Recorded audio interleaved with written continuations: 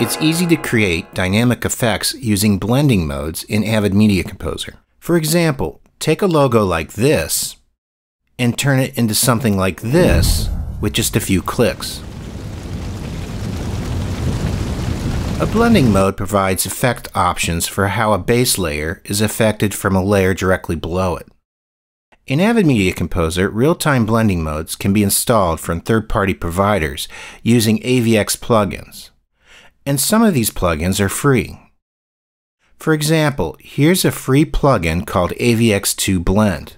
Use this link to install and download the free plugin. After the AVX plugin is installed, you must relaunch Avid Media Composer. For blending modes to work properly, you will need at least 2 video layers. Edit a background layer onto video track 1. In this example, I'll use this clip segment of fire that I've downloaded from an amazing company called Storyblocks.com. Next, edit a logo or video clip onto V2 that will react with the V1 track below.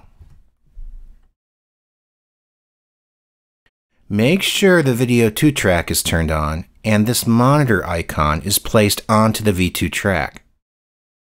Navigate to the Tools menu and select the Effect Palette. Within the Effect Palette window, under the Filters tab, you will now see the Blend X category. If you're using a graphic or clip that contains a transparent background, use the Blend X Alpha Advanced plugin. Drag the Effect plugin onto the clip segment on V2. Press the Effect Editor button at the top of the timeline window. Within the Effect Editor window, reselect the Alpha map from the Alpha Processing menu. Then choose a blend mode. In this example, I'll choose Darken.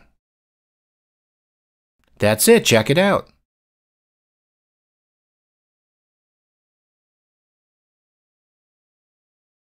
For other great tips like this, please subscribe to this channel. Or, to enroll in an Avid Certified Media Composer training course, visit geniusdv.com.